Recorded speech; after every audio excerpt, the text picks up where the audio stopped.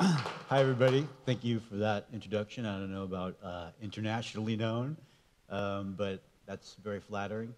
I just want to ask, how many people hate public art? You know, nobody. Everybody likes public art. But if you're skeptical, I want to tell you that by the end of this presentation I'm going to deliver, you will believe. Okay? So just keep that in mind, that I think you will believe at the end. But I'm really just going to talk about three projects that I've done, and the first one I wanted to talk about represents kind of how I broke into public art, as it were.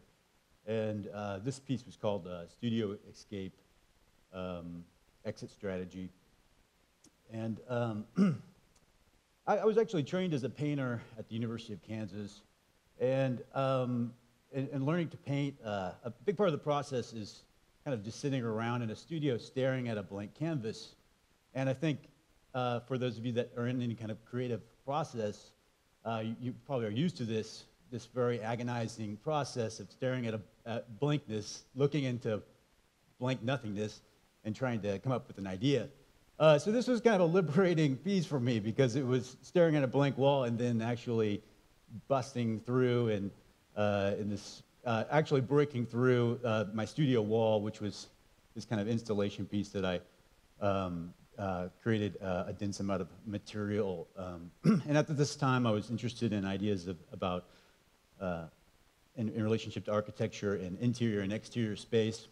And so created this kind of window in the end, and this was at a residency, an artist residency I participated in, that also kind of created this kind of breach between private and public space, and that's why I brought it up when thinking about how, how I started to come into thinking about public space and public art. And this process of digging then actually transcended into the public realm in the form of treasure boxes.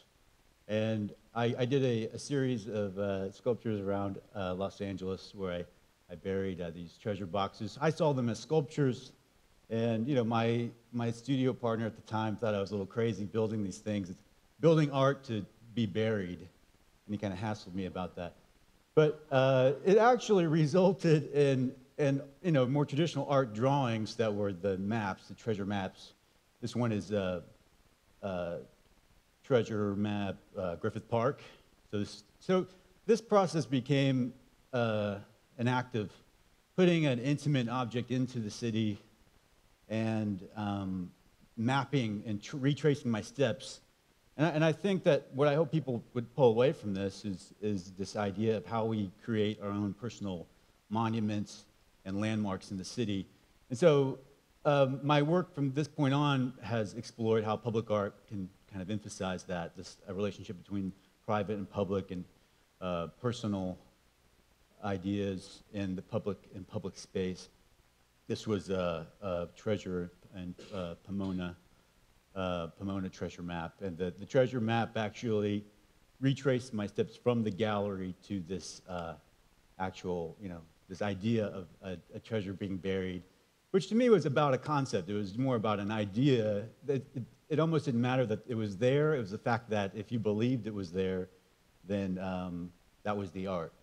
And if you bought the drawing, then theoretically you had a treasure that you could try to claim out in the city. But those drawings led to my interest in signage, and the ubiquitous amount of signage on the cityscape of Los Angeles, the Los Angeles area. And so I started to think of this structure as a way of putting forth a more like personal message that countered the typical like commercial and like message and corporate logos. And this came about, I was interested in marquee structures like this, and I did a series of drawings that played with these grand ideas like tonight only, which is, I think, associated with Hollywood, and perfection. These are like grand ideas that are idealized, that all kind of come with the package of you know, corporate or commercial messaging that, you know, this idea that you could obtain these things. And so the first sculpture that I created, if you mentioned earlier, I mean, if you remember earlier that I told you that you might believe at the end of this little talk. So this sculpture was created at the Bemis Center for Contemporary Art, and it was my first opportunity to actually put this idea into the public realm. And so I arrived at this word, believe, for its open-endedness, that it could in some way self-empower the pedestrian, or the passerby, the driver. I mean, really with LA, it's about, you know, you would see this when you're driving by, and maybe it would, you know, inspire you, or might actually it could make you want to doubt what you believe, because it's built on this precarious structure that is, you know, looks like it could tumble over. And so I wanted to convey how this is a, you know, very human, I don't even really know what to call it. It's a very human activity that is, it's very personal, and has an intimate connotation to the individual. And so by putting it in the public realm, I think it hopefully puts forth more of a question than providing a, you know, a solution, or trying to convince you actually of something.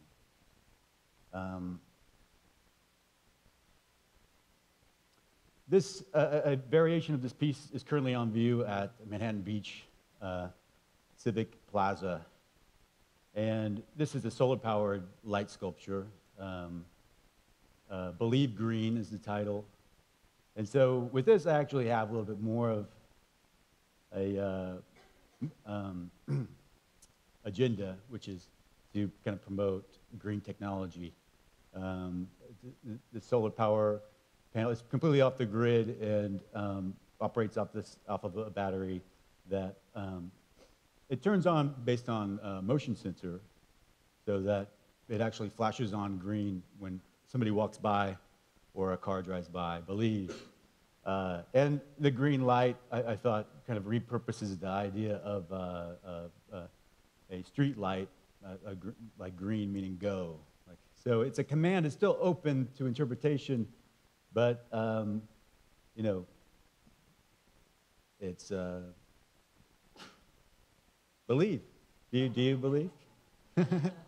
That concludes my presentation.